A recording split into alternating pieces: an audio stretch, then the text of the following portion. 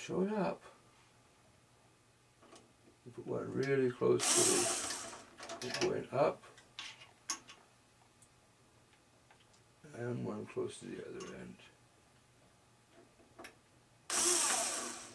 Oh, sometimes it's not so easy getting started.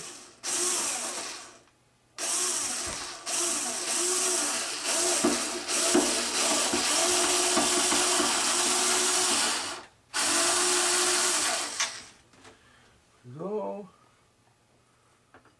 Oh man, this kit's getting short on screws. I must be getting close to being done. So I know I have the cowl mounted.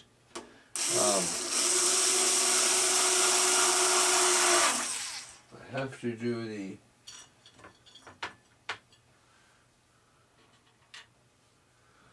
I have to do the motor mount next.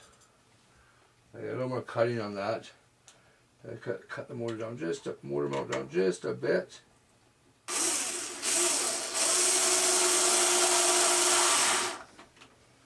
And we'll mount it on the front. Then put the cowl on, and I'm hoping for tomorrow, maybe.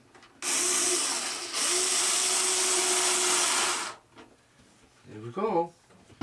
Tires are mounted.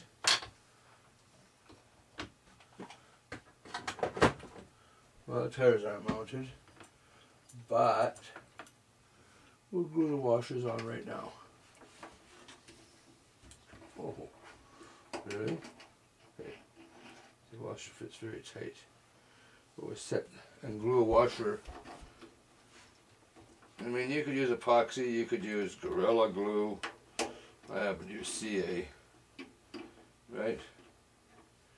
Let me see here. I'm going to put the washer back here. That's going to stop my tires from running any further back. Right?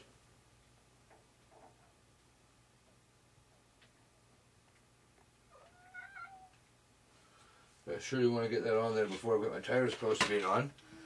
Now those two glued in place, they won't let the tires go any further. Okay, one of the glue sets. I set the wing over here. We're going to bring this back, and it's ready to go. You see, I got the 4 holes drilled in the front. I think I'm going to make a big mess on here, I tell you that. Because I'm thinking, I'm hoping to be able to mount my LiPo batteries in here from the front. So I don't have to take the airplane apart to put the batteries in and out of it. See, that's always something you have to think about.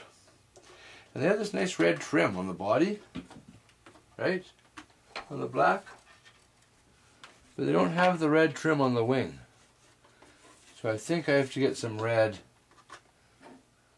because I like the red trim on this. So I have to get some red pinstriping and finish that. I don't know why they did the body, but they didn't do the rest of the airplane.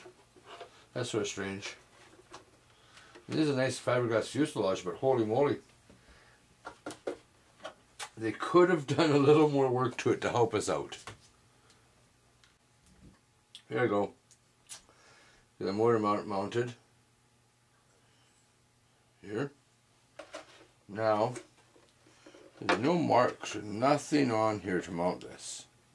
So, I believe I'll have to go by eye here and try and get this to be as close to centered. I guess you can't see what I'm doing, can you? I'm standing over top of it, looking down, trying to determine where it would best be centered. Okay, so it looks like, wow, was I ever? About there. Okay, so I'll take that, reach over here. Oh, can't find it when you need it, eh? Okay, I'm going to find my hand drill, and I'm going to put marks in here. so that I can drill holes and mount this. Okay, so after I get this all lined up here, I'm going to mount this, and then we'll get the cowl on and we'll have a peek at it. Well, I guess I got carried away. I forgot to videotape some. Oh well. Here I am now. I got the motor mount mounted. Okay. I use some Velcro and zip ties. I'm mounting the 60 amp ESC up here to the front. I'm going to put some zip ties on here. And zip tie the wires down. And then we can put the cowl on. I have the motor mounted in here. Everything seems to be good so far. Okay. Didn't show, but I should have shown. I already checked to make sure these connections are right so this prop's gone the right way. And I tell you, I'm using this here GF3 series master air screw. I think it's a 9.6. Holy moly. I got some 9.9s and some 9.10s coming. Some real fast propellers to fly this plane, but for now, I think I'll use this 9.6. Looks like it's going to have a lot to get up and go. I'm going to put one more zap strap here. Get the top wires of the ESC. I really don't want this stuff coming loose when I'm flying. That would not be for very much fun. So, even though we got Velcroed in, still going to hold it in a couple places with the zap straps. Cut off the extra pieces here. There we go. Okay, so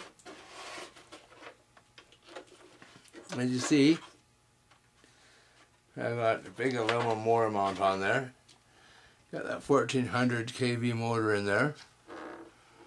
60 amp ESC on the side here. Okay.